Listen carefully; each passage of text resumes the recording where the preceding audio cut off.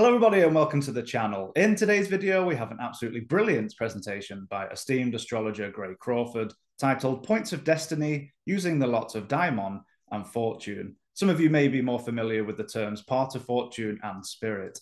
And lastly, if you wish to view our current class, workshop and webinar offerings, please visit KeplerCollege.org. And without further ado, let's get into the video.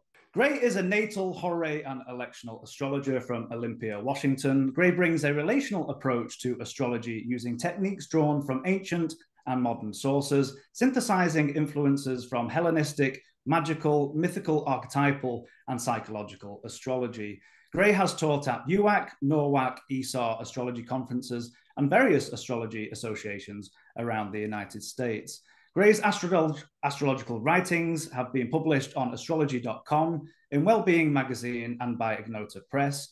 Gray can be contacted on his site, graycrawford.net, where he also writes astrology articles and offers astrological education. So, Gray, I'm so delighted to introduce you again today, and I'm going to pass on the baton to you. Great. Well, thank you for hosting me, Calum, and everybody else here at Kepler College who has invited me to speak. My topic today is the points of destiny using the lots of daimon and fortune in your astrological practice. These really are major points of destiny that working with the lots of daimon and fortune, as well as other techniques that are associated with them, such as the timing technique, zodiacal releasing, which I'm not going to really talk about today, but I will bring up later how I am teaching a course next month about this in zodiacal releasing. And to basically work with zodiacal releasing, you have to understand the lots of daimon and fortune, because that technique basically animates them and creates these, sequences of time structures.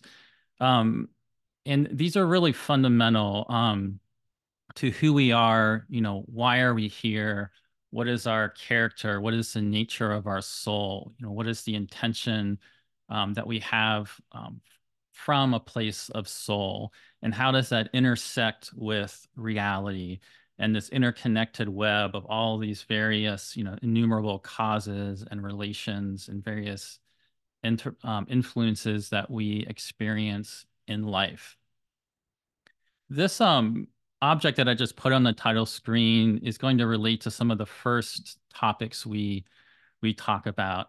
Um, the lots sometimes can be a little bit abstract to people, and I'm going to get into talking about that. They are mathematical points. So in a certain sense, they are imaginal. There's not an object out there moving around in the sky in a concrete sense, but it is a object moving around us that is about the relationship, and it's about the relationship between the sun and the moon. And there are figures in culture and history that relate to these points. This object is maybe from the 1st century BC up to like 1st century CE.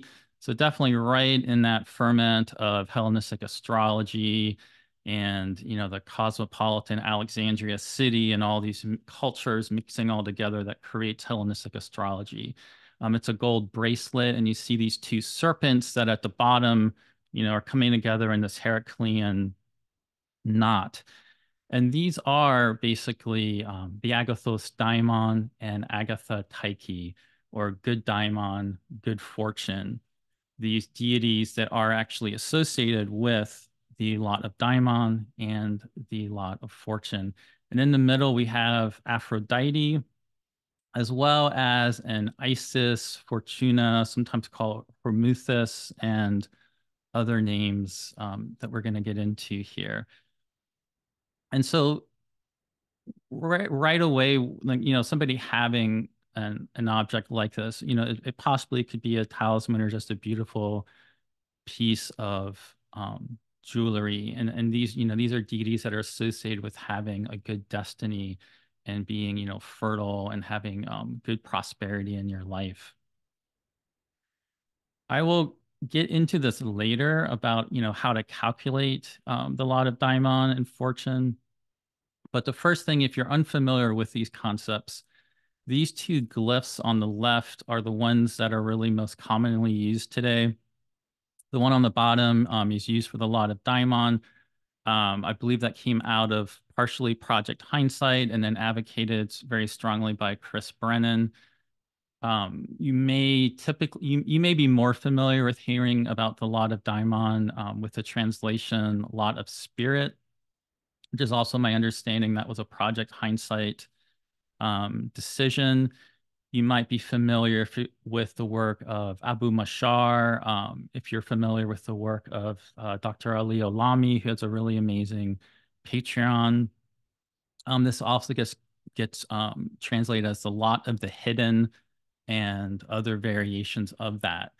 The Greek term is daimon, and I much prefer using the term lot of daimon, which I'll explain for why here in a moment. But at the outset, again, if you're I know some of you are very familiar with these topics, some of you may be unfamiliar. When we're talking about the lot of fortune, we really are talking about everything that is associated with the material realm, our reputation, prosperity, our health, our bodily passions. It's very material, it's very tangible. Whereas the lot of daimon, the reason this could be spirit or, the lot of the hidden is this is the immaterial, intangibles. It's that underlying character or soul nature, the intentional mind we have, what arouses us and animates us to take action. Even later, in 20th century, and people like Carl Jung that developed depth psychology and these things based upon the unconscious and that power of the unconscious. We're talking again here about the daimon, really. In Valens, in book 4, he mentions how the lot of daimon and fortune signify the sun and the moon, because the moon is cosmically fate and body and breath, the moon being closest to us, constantly waxing and waning, associated with things coming into being, passing away. And so the moon is also very much associated with the body, being a soul incarnated here in a body, day-to-day life in the material realm, and how we are then, connected to everything else around us. Whereas the sun and being associated with daimon is cosmically mind and spirit through its own activity, because it arouses the souls of us to undertake things. It's a cause of action and motion. One of the fundamental concepts here is just thinking about our experience of that sun rising at sunrise and animating the world, and then culminating overhead during midday and then setting. And in fact, in this Hellenistic era, there are, well-known Egyptian deities associated with that rising sun, associated with that setting sun, which are sort of the primal spirits, primal creator deities. And this is all coming together here in this idea of daimon, distributing, transmitting something about a solar quality into our being. One of my biggest influences in astrology and definitely on this topic is Dorian Greenbaum. And just to give a little bit of background of where I come from with my teachers and astrological education, I've always, I very much value the work of Dorian Greenbaum, partially because she has an Egyptology background and awareness of Egyptian culture.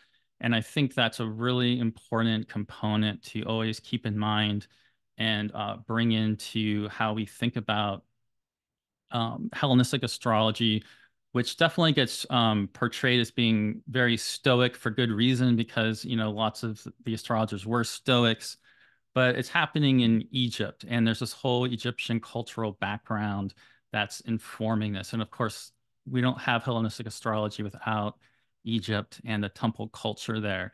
So it's very important. In addition, while I'm talking about teachers, Demetra George is one of my really primary teachers and influences in astrology, just in general, as well as this topic. I've also learned from Chris Brennan. I've been in his Hellenistic astrology course and learned about this topic from him. I have some awareness of Project Hindsight, but Robert Schmidt and Project Hindsight also being, people that are really well known for bringing these concepts into practical use today. I don't have as much connection to them. Have not ever learned directly from them, but definitely you'll see lots of things from them because of how much Robert Schmidt and Project Hindsight has kind of informed our understanding about these concepts. So Doreen Greenbaum, in her book, The Daimon in Hellenistic Astrology, she wrote, the daimonic illumines, like the astrological sun and moon, the luminaries who rule sight, physical and mental insight, eyes and foreknowing, which is also known as pronoia. So that's one thing just to start thinking about. We think about the sun and the moon as being the two eyes. Even topics and figures like the Agathos Daimon, who I'm going to talk about, was sometimes portrayed as having the sun and moon as their eyes.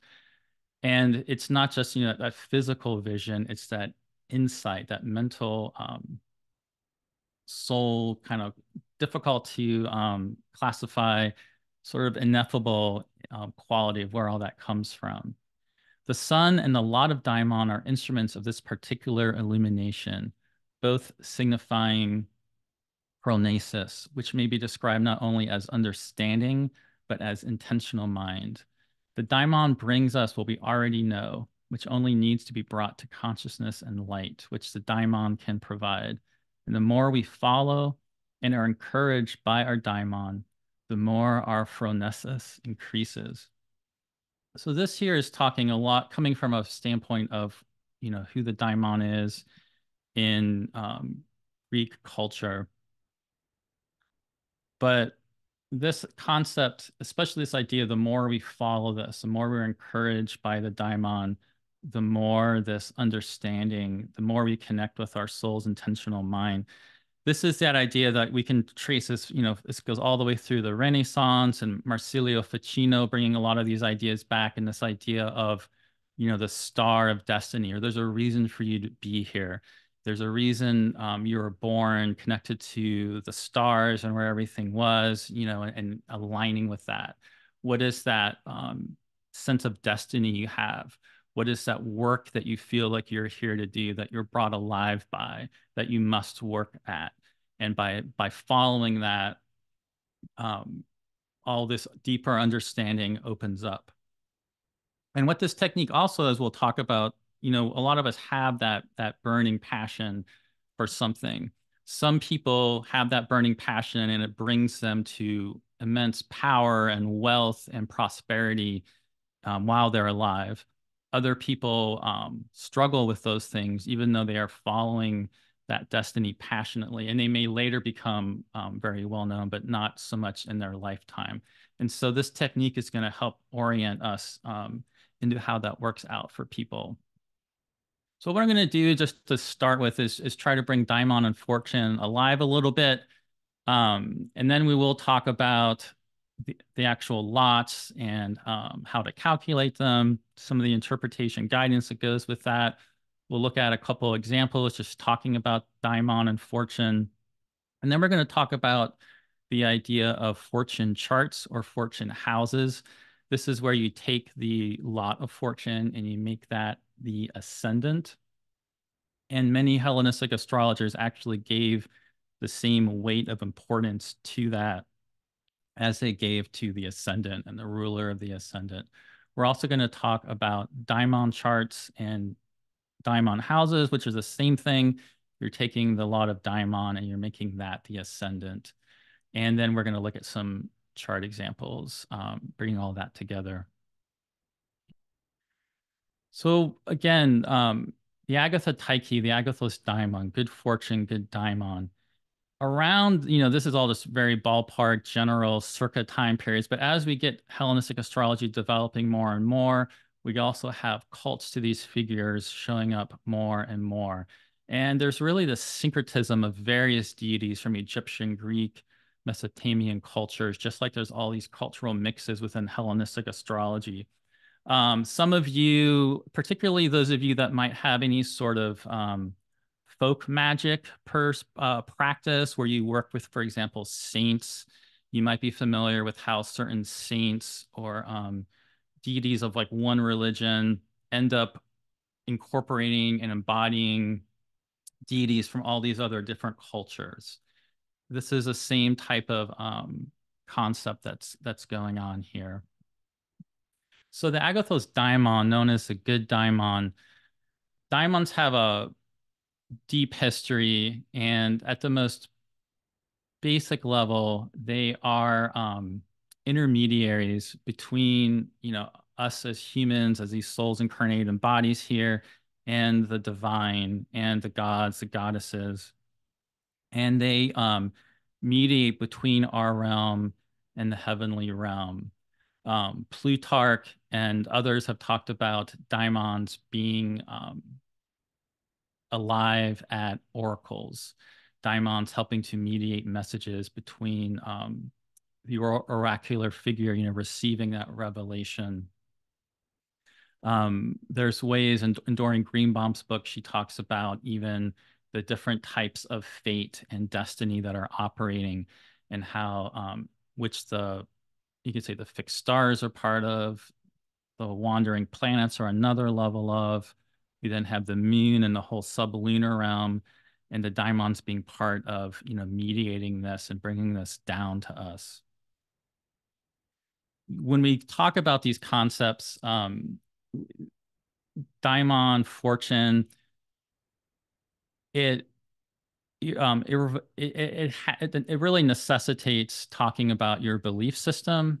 And I don't want to put my ideas about that on you, but it does bring up the idea, as you'll see as we talk about, there's ideas of things being very predetermined versus different layers of determinism.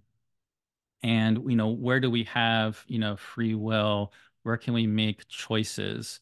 And how does this line up with our destiny? And it's very complicated, because when we have these, especially when we're talking about this mixture of cultures, there's a certain type of Greek Stoic astrologer that can sound extremely predetermined, like everything is going to happen this certain way.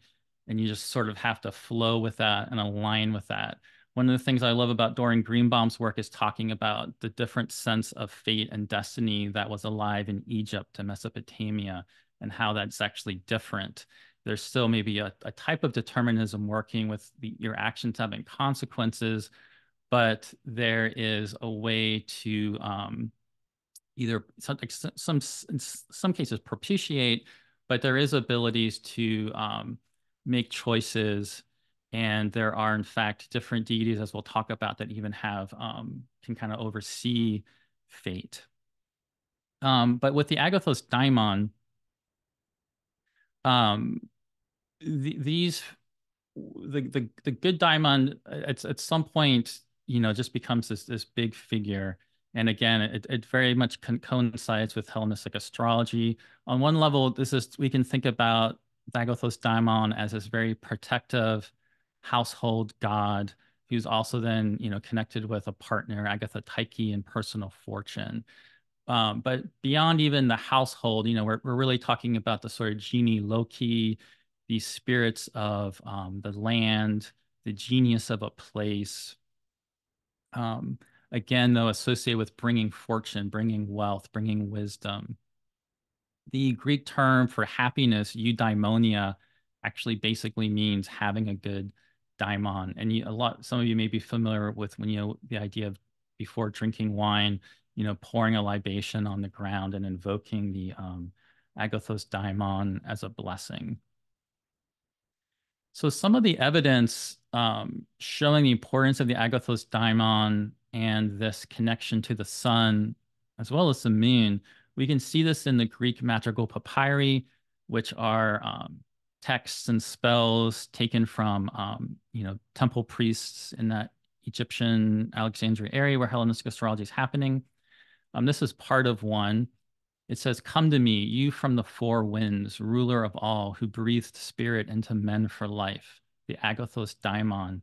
You are the ocean, begetter of good things and feeder of the civilized world. Yours is the eternal processional way in which your seven-lettered name is established for the harmony of the seven sounds of the planets, which utter their voices according to the 28 forms of the moon." So we have here obviously a very solar type of quality, but it's also emanating through these sounds. You could say the songs of the spheres and the planetary spheres, and it's being distributed through the 28 forms of the moon, which are, basically the lunar mansions as that, or the nakshatras, as that concept gets developed, that lunar zodiac. Another one, says, "Rejoice with me, you who are set over the east wind and the world, for whom all the gods serve as bodyguards at your good hour and on your good day. You who are the good daimon of the world, the crown of the inhabited world. You who rise from the abyss, you who each day rise a young man and set an old man. I ask to obtain and receive from you life, health, reputation, wealth, influence, strength, success, charm." Again, we have this idea of rising and setting. Something I meant to mention, this particular spell or prayer invocation here, you are supposed to do during the day, when the sun's rising, when the sun's culminating, when the sun's setting. And so there could also be a very much, doing these invocations and spells in alignment literally with the sun rising and setting. And again, Egyptian temple culture, this goes back to that gods of the rising sun and the setting sun. In more the Mediterranean Greek culture, in the Minoan civilization, which goes, we're talking Bronze Age, roughly 3000, 1000 BC. There's not a written record that I know of these, but they're typically described as being Minoan genii or daimons, as being these divine intermediary figures. And what we see in these, on one hand, we can note there's a similarity of form to some Egyptian goddesses and deities. And we can also see they're always involved with pouring libations or being involved in sacrifices, or again, being these intermediary figures. This is a gold ring with a sitting goddess and a procession of the Minoan genii. Mesopotamia, we have figures like, this is a winged genie on the left, which is like 13, 16 BC. On the right, this is a Lamassu. The Lamassu were also just sort of like the Agathos Daimon. They would protect throne rings of kings, but they would also protect households, and were said to even sort of hold within them all the stars and constellations. So again, very much being these intermediary figures. Again, going back to the 700 BC area, we have daimons showing up in Hesiod, and he talks about them really very much as being ancestors. If you know that golden age that Kronos was said to rule over, the spirits of that golden race in the golden age became daimons and watch over us. A little bit later, Empedocles, you may be familiar with Empedocles and that cycle of love and strife and this constant cycle, which, going back to that object I showed at the beginning, does involve Aphrodite, because Aphrodite is said to be there at this sort of perfect blend of love, where all the elements, everything is all mixed together in this sort of perfect harmony. But then that separates out as strife comes into being more and more. And this is constantly, going through these great cycles of ages when this is happening. And the daimons emerge as the strife is ascending. And they basically carry within them that perfect blend of elements which existed in that sphere. And they carry this as they're basically separated out into individual entities that then lead into human incarnation. If you're familiar with the work of Peter Kingsley, he's done some really beautiful work around this, and sort of my own interpretation of the way he talks about this as sort of like the idea of strife and that idea of when you talk about having a dark night of the soul and you have this difficult experience where you're kind of like thrown back on yourself. It's often during that time that we actually really connect. We're kind of forced to connect back to that essence a little bit more, that soul essence of ourselves.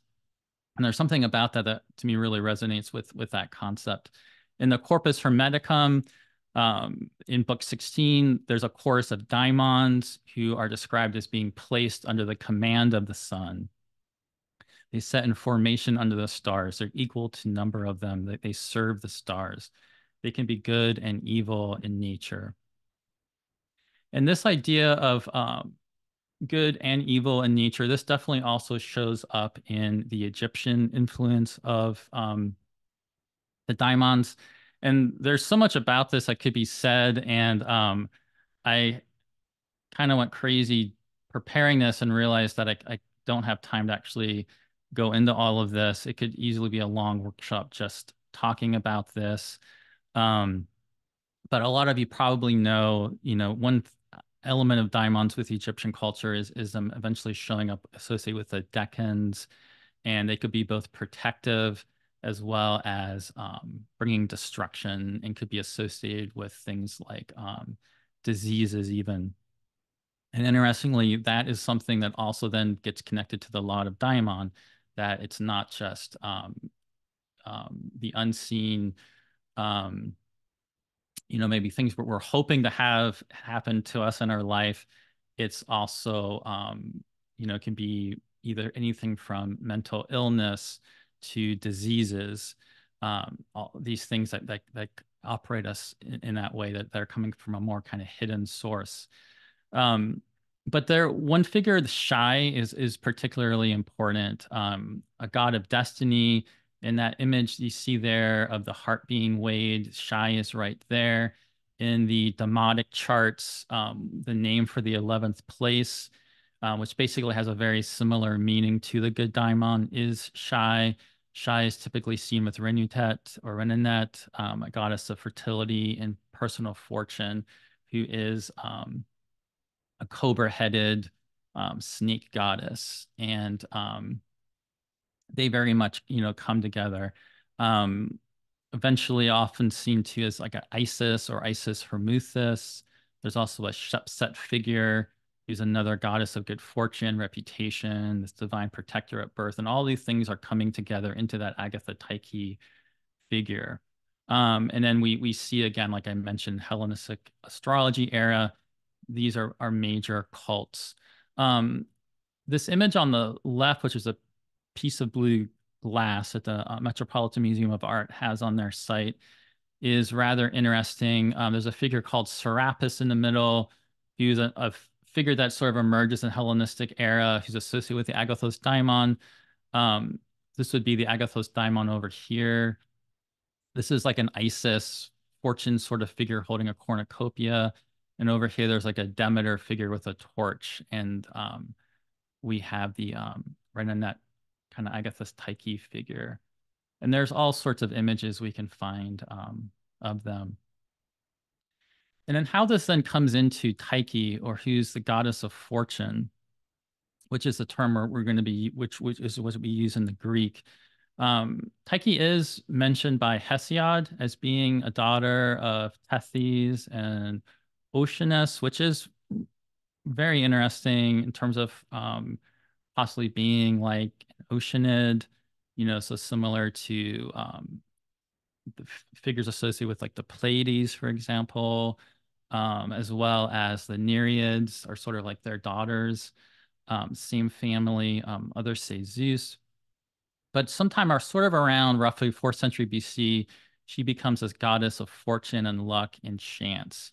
And there's this idea of a personal Tyche that's sort of like a personal daimon that attends to your fortunes. She's often seen holding a horn of plenty, like a cornucopia, which is like the horn of Amalthea, who, nursed Zeus. She's often having a crown. She's often holding a rudder, steering your ship through life. She's there's lots of examples of Tyches who are protective deities of cities. This is one for Antioch here on the left. This is a famous image of her with a zodiac around her, and you can see a moon shaped there. And this ties into, this is an image by William Blake, to that term that, over time we associate with fortune and the wheel of fortune, and which can be, both prosperity and things kind of rising up and also things kind of falling down. The fact in this Blake image, there's this idea of like work and toil sometimes associated with this. There's a we can see some cards and dice on the ground, which can very much also be connected to the idea of like happenstance or luck or chance.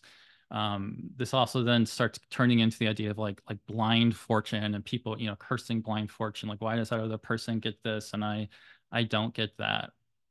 But as we'll talk about too, if you work in divination and you might have your own divinatory system, which is random, and you're casting things and you're rolling things in some cases, but you're doing that also to understand the will of the gods, or what's going on in that realm, what's a message you can pick up. So there's definitely something else about that associated with fortune. Similar to how I mentioned the Agathos daimon in Greek magical papyri as an example, here's one connecting the moon with fortune. It says, "But you, mistress Selene, only ruler, the fortune or Tyche of daimons and gods." So as we, with what as Hellenistic astrology is developed and persists, and definitely the way Hellenistic astrology has been interpreted by many people as part of bringing it forward today, a massive influence on this is the ideas of Plato. And you may know that Socrates, interestingly, who was alive during a previous transit of Pluto and Aquarius, and I don't think we have a good birthday for Plato, but if you look at the dates and the transit, Plato could have been born with Pluto and Aquarius. But you might know that Socrates had this inner voice that he described as being his daimon. In his case, he typically described it through the words of Plato as being more about what's holding him back from, doing something. And in other works, describes through Plato, Socrates describes daimons as these great intermediary forces connecting the divine with us and guiding us toward the happiness and purpose in life. In the Timaeus, Plato also associated the daimon with a sovereign part of our soul. This divine and that's divine and is nourished by our learning and our contemplation. Our learning and contemplation, feeds the soul, feeds the daimon. And probably the most influential thing, or one of the most influential things with astrology, is Plato's myth of air and how all these ideas, kind of come together here. And it's interesting because you may know that the etymology of the Greek word that's used for like a lot is actually, it's derived from the shards, maybe like wood or stone or something else that was used to basically cast lots in decision making, as a way to like know divine will. And you can think about even in mythology, with amongst the gods, right? Zeus and Poseidon and Hades are sort of like lots cast to see who's going to rule, as which realm are they going to have. Same in Mesopotamia with like Anu and Enki and Enlil. And this was also done in culture of like everything from like property and certain roles of officials. And that also you may know that the term that's basically used for an astrological degree is also basically the same name as the fates, the morai. And so it's interesting in the myth of error, which is all about what's happens when souls are coming down to incarnate into a body. As the souls are preparing to incarnate, they're shown different images of potential lives to live by a prophet, and they then choose their incarnation in a particular order. and that's determined by them drawing lots that are received by Lachesis, who's one of the Moirai. And in this image, we have the three fates, and they're the daughters of Ananke, or Necessity, who's, sitting here on her throne with her great spindle of necessity, around which are the planetary spheres that are revolving, and each one has a siren that's sort of singing the song of that planetary sphere. And, the souls are basically coming down, incarnating down through that. Um, and so there's something interesting here in this version of things about how the soul is actually choosing a life. And when they make that choice based on being shown this like flash of images or however that works, they go to Lachesis, and she gives them their daimon. He's basically chosen to be the guardian of their life and the fulfiller of that choice they made. So it becomes this guardian daimon figure. Again, very similar in some ways to the idea of like our guardian angel that is more popularly talked about today. The guardian daimon then leads them to Clotho, who draws them within that spindle of necessity, ratifying that destiny or that morai of each, which again is interesting, with that being the interesting use of the astrological degree, which we'll talk about, is sort of like, in a way, you casting that lot from your ascendant in your natal chart, and it's falling upon that particular moirai or that particular degree. They are then carried to Atropos, who spun the threads and made that choice irreversible. Once without turning around, they pass beneath the throne of necessity. And yeah, and it's a very interesting passage. One of my personal favorites of that story is it's said that Odysseus, or Ulysses, kind of wants to choose a life that's not such a big, little bit more laid back, which I always love that that's included in that. Just if you imagine the soul of Odysseus was sort of like, I don't need to go through that again this lifetime. So this idea very much comes though into like what is a lot. And so, if you're like me, there's some people I know, they hear about lots and they get really excited. It becomes their primary astrological technique. It just intrinsically, intuitively makes sense to them, and they need no help in understanding, why should I use this? Um, it's obviously extremely mathematical. We're talking about the ratio or the arc distance between two astrological points. And we are then going to project that down from the ascendant into the chart. And so, unlike if you're like me, and I know some of my initial, like, not so sure about the lots when I first heard about them many years ago. Um, it's sort of like that, there's nothing actually there. But in a way, if you're into the lunar nodes, for example, it's not the same thing as that exactly, obviously, but it's similar in the fact that it's a mathematical calculated point. We're talking about the lunar nodes, or the north node or the south node. We're talking about that relationship between the sun and moon with the ecliptic. And that is something that we can actually see in the world, because obviously eclipses happen when they come by new moons and full moons, and we can track the motion of the moon, and the moon crossing down the ecliptic and rising across the ecliptic with the lunar nodes. So there even with those, there's something a little bit more um, tangible there. But the thing to think about is how this really is a relationship between whatever we're creating the lot out of, whatever those planets are, and we're making that a very personal relationship, because we're then connecting that into our ascendant. The ascendant being that point, that morai, that degree that's rising at our birth. And we have to calculate that, with longitude, latitude. It's very much connected to the time, the place, the location of our birth. An idea that I've heard Ben Dykes say that I really like, that helped me get into this more, is the idea that this is just like the idea of like casting a lot or doing a method of divination. We're sort of taking whatever this topic is and we're projecting it down from the celestial matter down into the material realm, because we're always projecting it down from the chart. So we're going down into the lower hemisphere of the natal chart, which is the material realm. And so they are often associated with a particular planet, like a lot of fortunes associated with the moon and a lot of daimons associated with the sun, but they're always in different locations. And so they basically end up serving as another way, another method to distribute or make allotments for whatever that topic is that's associated with that planet. And they're also very much associated with this realm of Taiki and fortune.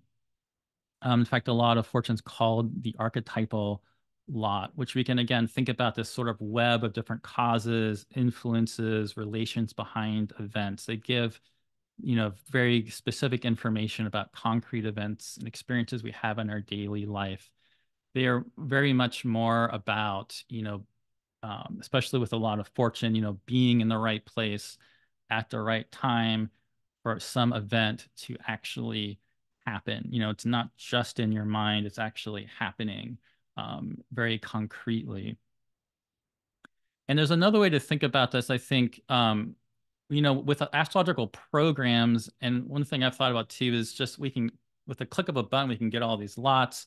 If you're hand calculating all this stuff by hand, there's a little bit more involved in that with everything, because you're really taking all these concepts and you're creating something, you're creating this chart, and there becomes something very divinatory here. Getting the idea, oh, I'm going to cast this lot, this particular lot, and cast that down into the chart. You'd have to figure out where it was. It's not just it wouldn't have just shown up automatically without having to think about it. One quote from Dorian Greenbaum I really love is, she wrote, "The lots are points which cannot be seen but only created in the mind. Because they are imaginal, not physical, they fall easily into a noumenal and symbolic space where the astrologer, in their interpretation, is able, like the daimon, to mediate between the worlds of gods and humans." So again, the lot of fortune is the lot of the moon, whereas the lot of daimon is the lot of the sun. And as I've already mentioned, fortune's everything about the material world, prosperity, wealth, passions, as well as, in good ways, but then also things like injuries.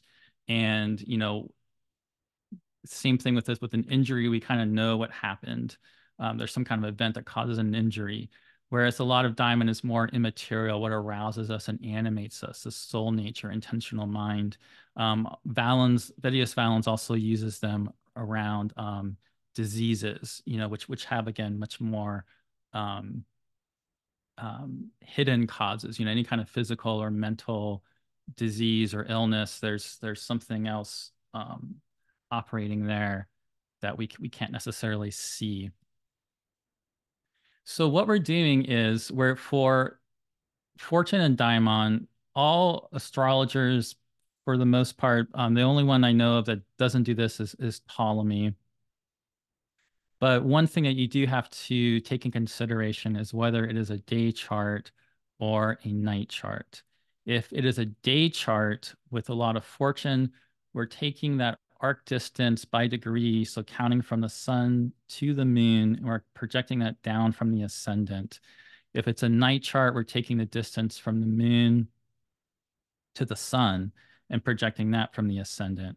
Whereas for daimon, we're taking the distance from the moon to the sun from the ascendant. And if it's a night chart, we're taking the distance from the sun to the moon and projecting that from the ascendant.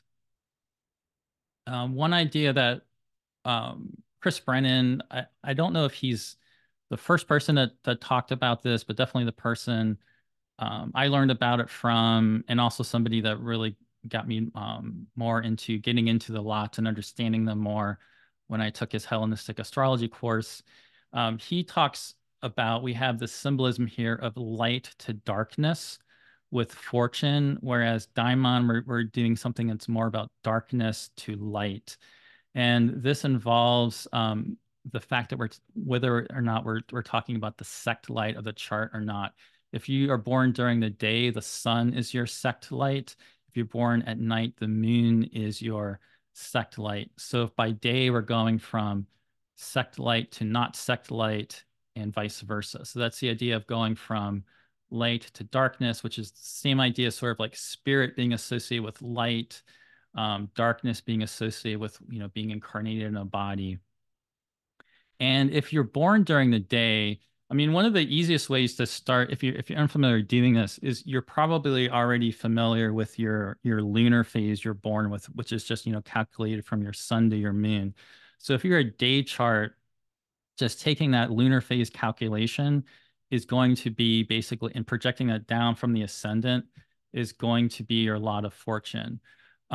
Whereas at night, that's going to actually end up being the lot of Daimon, which makes sense in a lot of ways because, again, for night charts, the moon actually becomes the sect light, and is this more powerful light in the chart than the sun.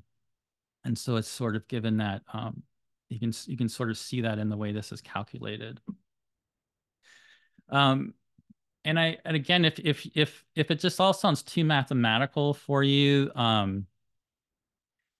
I think you really just feel into, imaginally or however you need to, what is that relationship between your sun and the moon, and what is that lunar phase? And there's a way that this is then emanating out of the ascendant, this point of life, this intersection of soul, spirit, and body. And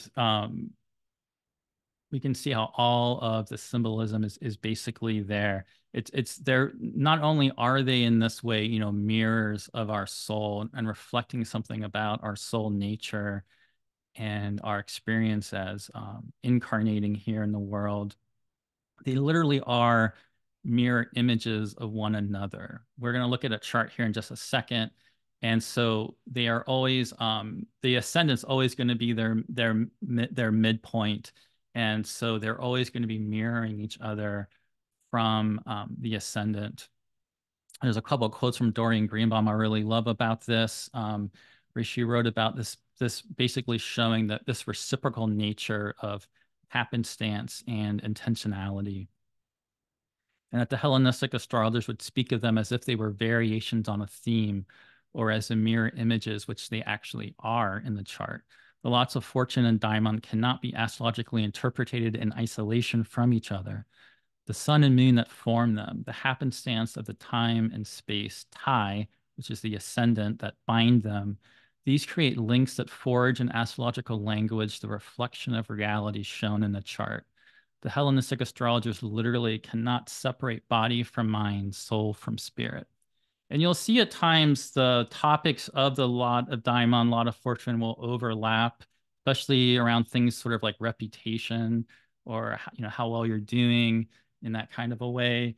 And at some points there, they even talk about switching them out for different reasons that are not entirely clear in many cases. And I think there's something about that just to embrace. This is not something to get. There's something really holistic to feel into about how these points cannot be separated. They're all, the Daimon fortune with the ascendant are really forming this this important picture and image to feel into what that says. And sort of with this, I've been talking a lot about, in ways that can be positive. A quote from Carl Jung that I really like, when he, in his book, Memories, Dreams, and Reflections, and he talks about sort of the challenges he had by being overcome by the sense of a daimon. He said, I've had much trouble getting along with my ideas. There was a daimon in me, and in the end, its presence proved decisive. It overpowered me. And if I was at times ruthless, it was because I was in the grip of the daimon. I could never stop at anything once attained. I had to hasten on to catch up with my vision. Since my contemporaries understandably could not perceive my vision, they saw only a fool rushing ahead. A creative person has little power over his own life. He is not free. He is captive and driven by his daimon. And so we can see in this statement, that these overlapping themes of, or is it choice? How is that coming in with like a sense of destiny and feeling like you have to do this, and the sense of being sort of driven by this quality. So when you're interpreting them, the real basic things to do is you're going to always just look, first of all, at the house placement and the sign of that lot. And I definitely do this, especially on this topic with these lots, always use whole sign. If you don't use whole sign, you can definitely do whatever you want with that. But my examples are going to be all using whole sign. Because of that, I just feel for me it works better, and it's more accurate. But you basically want to look at, what is just that sign? What place is that in the chart? What are the influences on it? What are the other planets making aspects to that lot? Are there any other planets in the same sign as that lot? And you want to especially look at, what's making the closest aspect, or what's the planet that's closest to it, by degree. You also then want to look and interpret the planet ruling that lot. Interpret that essential nature of that planet. Is it Saturn? And what does that say about a person? They might be work hard, have this very enduring, contemplative personality who also, falls into melancholia, versus someone might be more Mars and can be really enthusiastic, but maybe they go to extremes in some ways. Whatever that is. Venus having this motivating factor of beauty or love, for example. Whatever that planet is going to have its own way of animating and arousing action, and it's going to reveal aspects of that soul intention and the inner motivations. But you also need to look at not just, what planet is it, but, what sign is it is. You can look at essential dignity. What are the aspects on it? What location in the chart does it have? All these things are going to come together. And then also, like I mentioned, aspects to that planet ruling the lot are going to also be important. And as we'll talk about, the angular houses to the lot are particularly active. And this is especially the case when we're talking about angles to fortune. So the first chart I'm going to use is Nina Simone. Nina Simone, not familiar with her. She is one of the most famous musicians, singers of the 20th century that really created a incredibly unique blend of different musical forms like folk, jazz, classical music. And in her chart, the way that we can see this with, how to calculate them and how they form mirror images, is first of all, you might notice how, and just also, by the way, I had trouble getting my solar fire program to put in the glyph for the lot of spirit that you normally see. I could only get it to show up as this S, which I kind of like because it looks like a snake. But that's why this is the lot of daimon, or the lot of spirit, right here. But we can see how they are, daimon and fortune they are equidistant from that ascendant. So that's that mirror imaging quality. We see Nina Simone descendant is here in Aquarius. We have the sun down below the horizon. So we know this is then a night chart. Being a night chart, if we're going to do the lot of fortune, we're going to go from the moon to the sun. And we can see here, so 23 Capricorn, we go about 30 degrees forward into Aquarius, and then at about 9 or so more degrees, we end up at the Pisces sun here. So, around 39 degrees or so is distance from the moon to the sun. We're then going to basically take that 39 degrees of distance, we're going to add that to the ascendant, and we're going to cast that down into the chart. And that is how we end up with the lot of fortune being in Pisces in her second house, very close to Mercury. So we have this Mercury in Pisces has a very strong influence. Her sun, one of her lights is also in the same sign of fortune, which is positive. It would be considered, more positive if that was her moon being a night chart. And then, and so, and one way sect sometimes gets interpreted is sort of if you have something out of sect, it can sometimes show in this way we're talking about like soul character, sometimes ways you might work against yourself, sometimes things you kind of self-defeating behaviors at times. This would also be the case with her because that lot of fortune's in the sign of Pisces, ruled by Jupiter. So it's great it's ruled by Jupiter. Jupiter's in its own bounds even, but being again a night chart, it's not like the ideal best case scenario when we're doing like planetary conditioning. However, more than getting caught up in that right away, I think it's just more important to start feeling into, what does this mean? Pisces lot of fortune, it's ruled by this Jupiter in Virgo, which we see, Jupiter's in the sign opposite its home. So over here in the eighth house, it's ruled by this Mercury in Pisces. And so we have this mutual exchange of signs, this mutual receptivity between Mercury and Jupiter in the second and eighth houses. She also has Mars close to that Jupiter. Neptune in a south node, also being in the same sign of Jupiter, is also very extremely resonant for her. You may know that her mother was a minister. She grew up, she was a child prodigy with music, who was just, as a very young child, from a family of musicians. So it was in the air, but she was extremely talented at an extremely young age and basically grew up performing at her mom's church and was so talented, and developed this dream from a very young age of becoming a classical pianist, even though she's growing up in the South and she's facing incredible racism and she sort of has everything going against her in that way. She has this dream of being like, I'm going to be the first classical music, performer in this big way and kind of break those cultural barriers. And she's so talented that where she lives, they start accumulating funds and money, basically to pay for her to get private lessons as a classical musical composer. And so we see very much that second house, eighth house quality coming in there with her.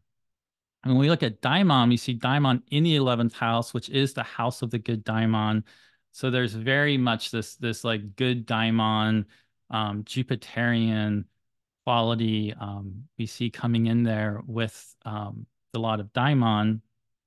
Again, also ruled by that very same Jupiter. And when we're doing that calculation, again, because she's born at night, in this case, we're going from the sun all the way around to the moon, and we're projecting that all the way around. Although what I do, and probably a lot of you do also, what I typically do is just kind of reverse it, or we know there's like these 39 or so degrees separating them, so we're basically going like 30 degrees up this way and another 9 or 10 degrees forward, and that's how we end up right here. I'm going to move on from now to with time. So another chart, this is a chart of Jim Henson. This is a day chart. Jim Henson, Sesame Street, The Muppet Show. If you're my age, you need no introduction if you grew up in America because everything was about Jim Henson. Incredible not just imagination. So this is an example of somebody with lots of imagination that was in many ways this, workaholic. And unfortunately, passed away. He was around like 53, and it's sometimes said that if he had maybe gone to the hospital earlier instead of working, they could have done something about it. He had a very unfortunate, death that came about surprising to many people at a much younger age than people were expecting. But again, we have here somebody that not just has big ideas, he not just is a talented performer and creative visionary who really brought things into being in a massive way, and created these huge television and film productions that had this huge influence upon a whole generation of people growing up at the time. As a qualifier with this chart, it's not, we don't have like a specific definite somebody's seen this birth certificate. I actually found this birth time just from reading a biography, and the biographer like describes this time of birth and describes who's in the hospital and even like the nurse. And it sounds like they have some kind of birth record, but it's not actually shown. But assuming this is the right chart, being born during the day, when we're doing the law of fortune, in this case, we're going from the sun to the moon. And so we have a Libra sun, Capricorn moon. We know, okay, this is like a first quarter waxing moon phase. The square would be, 90 degrees right there. Big early Capricorn, plus we're adding about 9 or so more degrees. So you do that, Sagittarius, go down to Pisces, about 12 Pisces, add about 9 or so degrees, and we end up with this 22 Pisces lot of fortune. And then for the lot of Daimon, which is in Virgo, we're going from the moon all the way around to the sun, casting that all the way around the chart there. So in this case, with a lot of Daimon, we see this is in an angular whole sign house to the ascendant. And it's in an angular house to fortune. So it's extremely active relative to fortune. It's also extremely active relative to the natal chart. It's the 10th house. So this sort of right away shows us somebody that, there's events happening. Jim Henson's he's gonna be taking action. He's gonna be inspired, and he's going to find a way to make these things line up and sort of do the impossible, in terms of like bringing, this love for puppets into this massive, cultural phenomenon. We see the influence of Mercury here with a lot of Daimon. And then, I know not all of you use the outer planets. I, can't help myself. I have to use Neptune and Uranus and Pluto. Um, and I do think that's something to look at relative to this. I've even thought about things like fixed stars, but fixed stars that are really close, have to be really close to the degree of one of these lots. I think that's actually something that you can also, in my opinion, and from what I've looked at so far, take into account.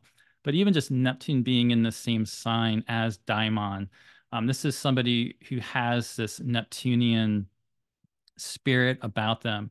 They're born at a Saturn Neptune opposition. That's not just a Saturn Neptune opposition, it's a T square with Jupiter, Neptune, and Saturn. And so this T square is extremely active in both the Daimon charts. So it's angular to both Daimon as well as fortune. And it's, such an amazing example to me of that. Somebody able to bring this whole, realm of imagination, into reality. Daimon's then ruled by this Mercury in Libra, which is in, again, the 11th house of good fortune. So again, it's very, striving in this good Daimon kind of way and being inspired and bringing the people, connecting with the people and the friendships and, Frank Oz and everybody else that he connects with that comes together to make all this happen. It's a Mercury that's rising away from the beams of the sun, becoming visible. It has a phasis intensification, and it's in the same sign as Venus. It's Venus ruling that 11th house. So that definitely also brings in that artistic quality and that very charming quality he has.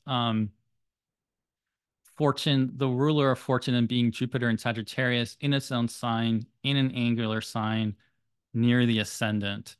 Again, just extremely powerful. So this is just sort of showing in this way, a lot of this stuff you'd maybe already be kind of noticing about the chart, because you wouldn't have to have these things on here, and you'd notice, oh, he's got Jupiter ruling the ascendant really close to the ascendant, and his 10th whole sign house is ruled by that Mercury. But because the lots are cast into these same angular houses, they are just, all these concepts we're talking about are just like really reinforced, and we see this person doing very remarkable things with their soul intention. This is example is the person as a young teenager has this dream and makes that dream happen.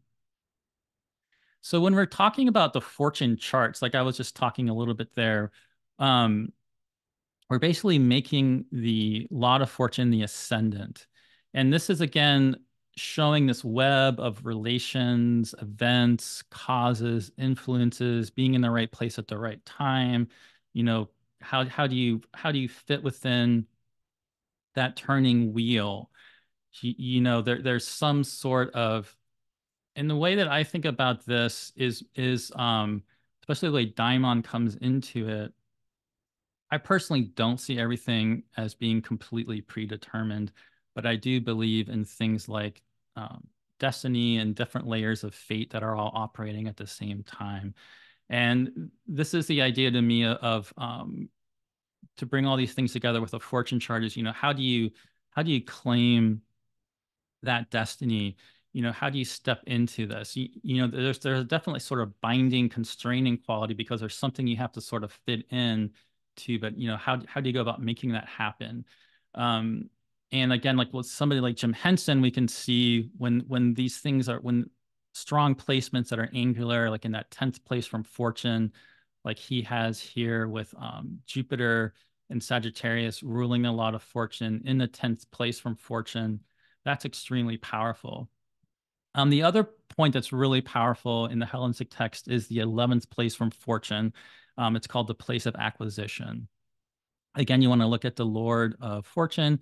And when we're talking about the zodiacal releasing technique, this is a timing technique that then sort of takes that fortune chart and animates it, and shows how these periods of time are going to play out over time around all these same themes. And relative to that 11th place of acquisition, one reason it may be so important is because, of course, the 11th place is the place of the good daimon. It's that place that's, rising up out of the underworld across, the horizon, like the rising sun, and is rising up, culminating towards the midheaven, and has that good daimon association. And so that condition of that 11th place, as well as the ruler of that 11th place, becomes extremely important regarding prosperity, acquisition of things. I think you can also really bring it into like the certain type of calling a person might have, and that being really strong can really help somebody out, and that place and ruler having difficulties is going to be showing, difficulties that person has to surmount and kind of work through and overcome. With the Daimon charts, Vedius Valens does talk about them. And in many ways, he's using them to show how your character, your intention, the mindset you have, how they're interacting with the events brought by fortune, the sort of intersection between chance and intention. There is not as much out there that I've seen, though, in the Hellenistic text, like talking about these charts. They're not given the same attention that a lot of fortune charts are given. But somebody whose ideas about this I've always really loved is Robert Hand. I forget what year it was exactly. It might have been, I want to say it was 2017, maybe it was 2016. but Robert Hand gave a talk at NORWAC, the Northwest Astrology Conference, about the lot of spirit charts or the lot of Daimon charts. And he called this the chart of the higher self. I'm sure you can purchase this from the NORWAC site if you're interested in it. And he talked about using this chart, again, making the daimon the ascendant. This is showing this idea of the higher self, however you want to talk about that. And one interpretation guideline he had that I really love was saying, there's no bad aspects. You need to look at this as embodying your higher self. That being said, you certainly could also use these charts just to show, there's some difficult aspects, different aspects of somebody's character that are kind of working themselves out, and there might be some tension and that sort of thing. Again, you also want to really look at the Lord of that lot of Daimon, and similar to the Lord of the lot of fortune, as well as the Lord of the ascendant, that's going to show something really important about who the person is, but especially in terms of their character, any sort of inner motivations, and that sort of thing. Just where I am with time, I know I've gone on a while here, and I have some more examples. Are there any questions people have that I should answer right now before going forward? If you like, we could do a bit of a Q&A session after you finish with the examples. Okay. Is that okay with you? I want to respect your time, so you let us know. Okay, cool. I could listen to this for hours, so thank you so much. Oh yeah, thank you. Yeah, there's so much to say about this topic. It's definitely challenging. Fitting it into a webinar like this format, definitely something that could be a whole long workshop type of thing, or obviously a course. So one of my favorite charts to use, if you've seen me do talks, you've probably seen me use Kurt Cobain. It was mentioned at the start, I live in Olympia, and that's where Kurt Cobain was living, where he really developed his musical career. If you're not familiar with Kurt Cobain, in the late 80s, but especially in the early 90s, he became a very prominent post-punk musician that became very associated with the Seattle, Washington grunge music scene. Although when he was rising, he was, actually living in Olympia and very connected to the Olympia punk, post-punk, riot girl scene here that was happening at the time. And again, when we're talking about somebody that has a dream and brings that dream into reality in this really massive way, this is a prime example of somebody like this who, from a young age, gets this sort of burning vision of what he wants to do in the world and is hyper focused on it, and makes it happen in a way we haven't seen since, because it was, it was the last time Saturn was in Aquarius and then went into Pisces. And I keep looking around in the popular culture, like, can we get another Kurt Cobain or somebody just to come through and smash the music scene open and open up all these artists that are doing more, to me, interesting, experimental, passionate forms of music, that aren't on the major labels. It's just a phenomenon that at the time that's really pretty remarkable. That, if you're my age, I was in high school when this happened. You really had to live through that time period to know what that was like. It was an era of these hair metal bands. Some metal bands were definitely good, and there was definitely some really good popular hip hop, but there was also a lot of really not good commercial pop that was dominating. And there's a way that he just completely blew that all open with his music. And at the same time, we're talking about somebody, when we're talking about soul, this was a tortured soul. This is somebody that grew up in a difficult family, his parents separating at a young age, who experienced abuse, who experienced homelessness as a teenager, who, had to learn how to fend on his own, but was an extremely talented artist, extremely talented musician, struggled making money. When he lived in Olympia, he talked about, just having enough money to maybe go to the local convenience shop and buy a corn dog, and that was what he was going to eat that day. And wasn't seen as somebody that knew how to make money or just get a job and kind of fit in that way, but would do things, like maybe like go to the Goodwill and buy a bunch of objects and then make some kind of like sculpture or art piece out of that. Just really following his own passions. But even though he could be portrayed as somebody, if you just saw him as, like this downcast person not doing anything, he was known as being hyper focused on the music, really intensely wanting to practice, really driving his bandmates to practice, and really in a very Virgo ascendant way, having this perfection of form and music that he wanted to see, and he expected everybody else to live up to around him.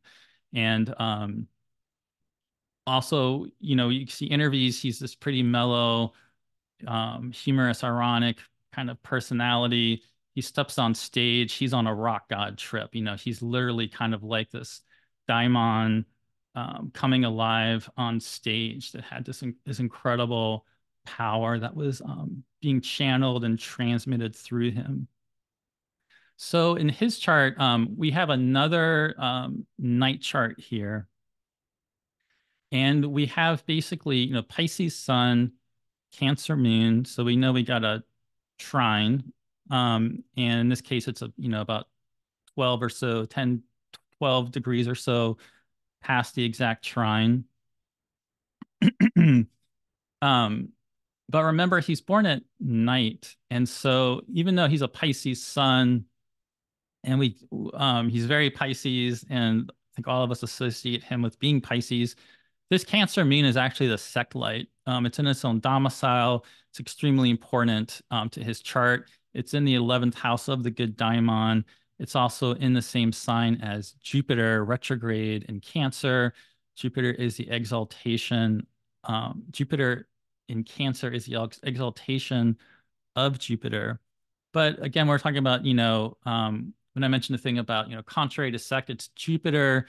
But, we might have somebody here being a night chart with a Jupiter going to excess at times, not having a sense of that kind of boundaries, which we know, he does have that with things that happen to him.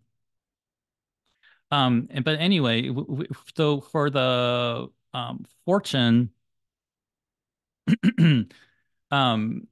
doing the same calculation we've done before, the lot of fortune, I don't need to walk you all through that again. The lot of fortune ends up being in the 9th house in Taurus, very close to the north node of the moon. So this is really interesting where we have this lunar lot that we're casting from the ascendant, which would be, going from the moon to the sun. It's ending up right at this lunar point of the point of the moon, rising across the ecliptic. And so there's a real concentration here in a really powerful way here that's maybe even more so intensifying this fortune quality. Now, as opposed to Jim Henson, we do not see these lots in angular places in the natal chart. So this is the lot of fortunes in the 9th house. So that's a cadent house falling off an angle. The lot of Daimon is here in Aquarius. That's also a cadent house falling off an angle. So there is also something here about somebody who's kind of, definitely in between, and maybe this speaks to some of his difficulties in life, and as well as, the need to really embark and, follow his own path in life, which is not like the normal way of doing things. But we can see that this lot of fortune is ruled by an exalted Venus in Pisces, which is in an angular house. So there is actually this angularity in the natal chart. It's coming though through Venus ruling the lot of fortune. Um, we can talk about that more in a second.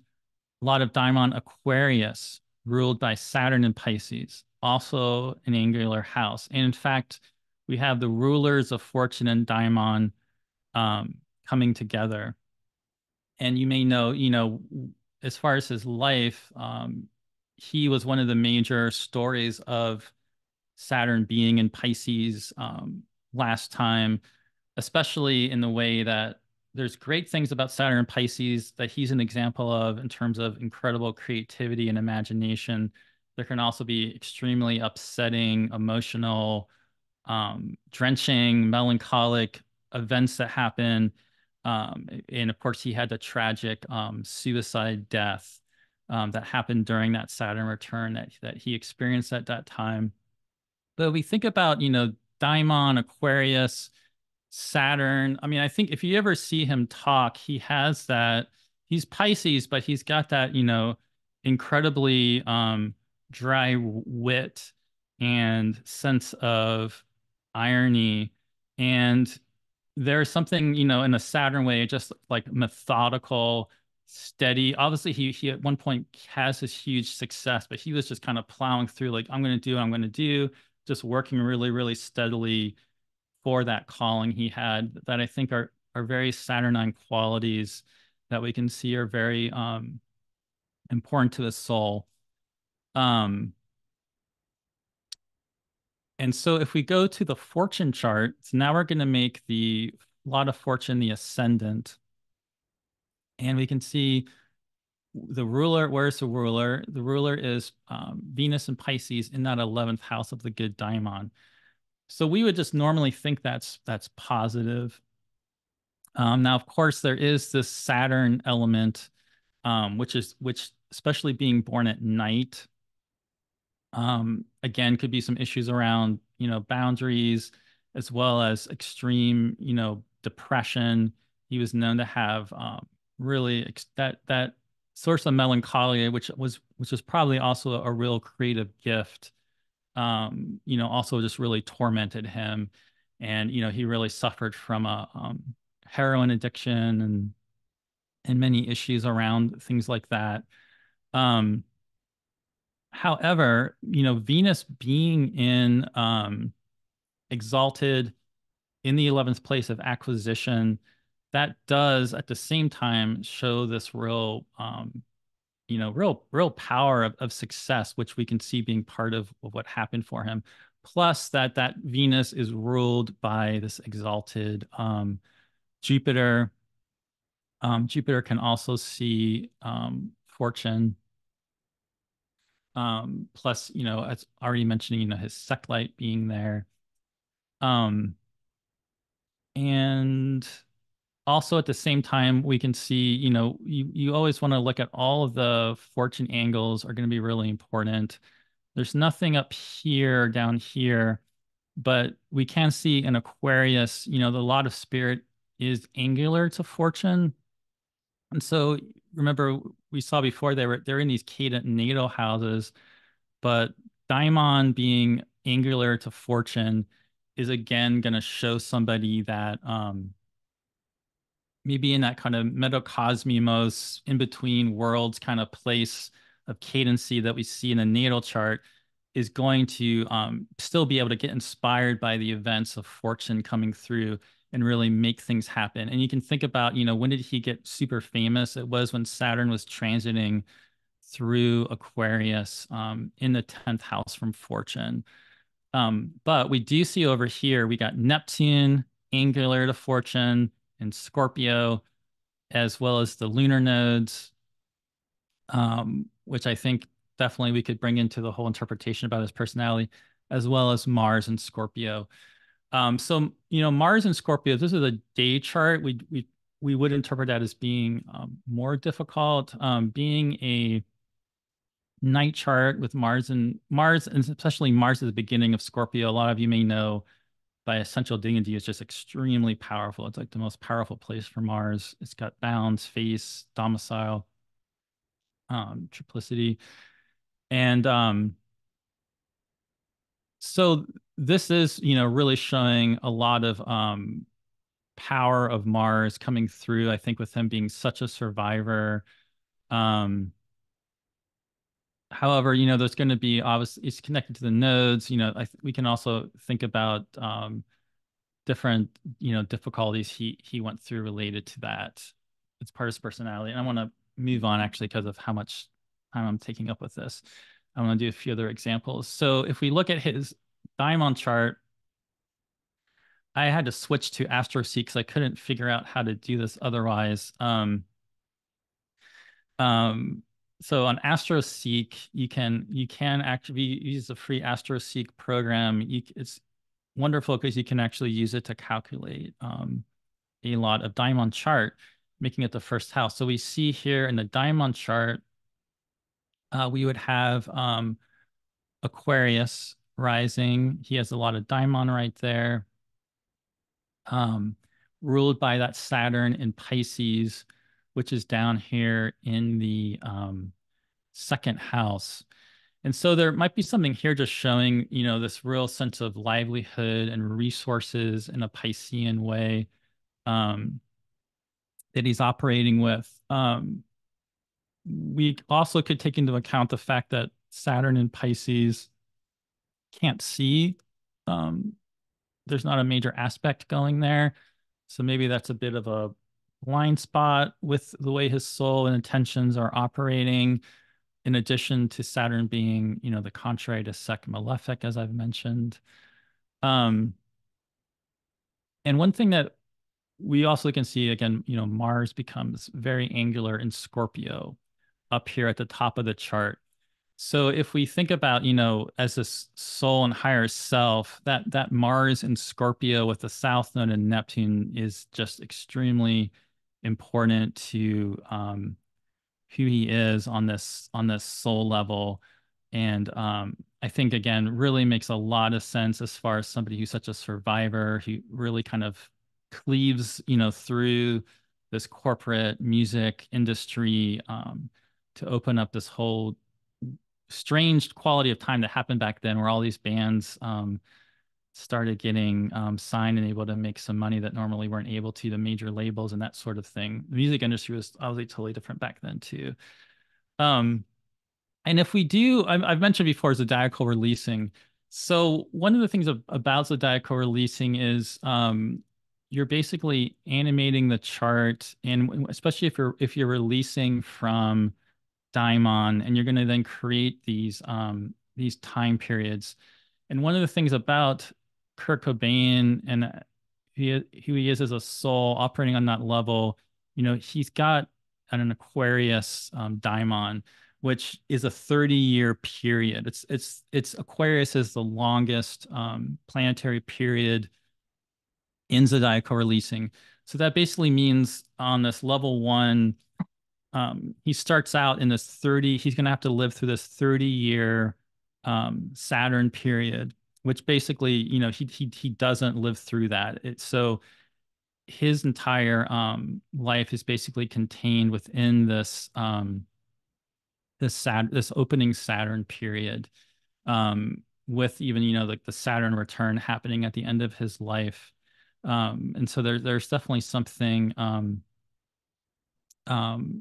telling about that in some kind of in a lot of ways that we could talk about. Um, Nina Simone, already talked about her some.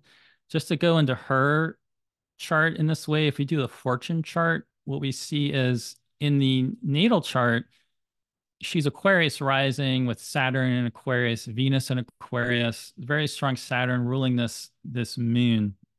The moon in Capricorn is opposite its domicile. It's in the 12th house. However, that moon in Capricorn is, plus it's a waning, balsamic dark moon that's even heading towards an eclipse, um, opposite Pluto. However, that moon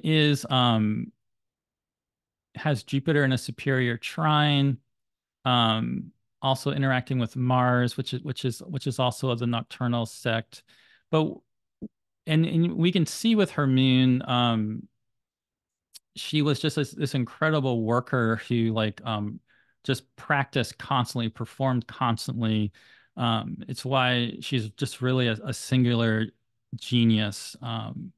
If you haven't ever watched any kind of video recording of her performing, you should. I mean, there's nobody else like her. And so what we can see when we look at the fortune chart is how this moon that's in the 12th house that, in some ways you could see maybe it has some issues going on with it.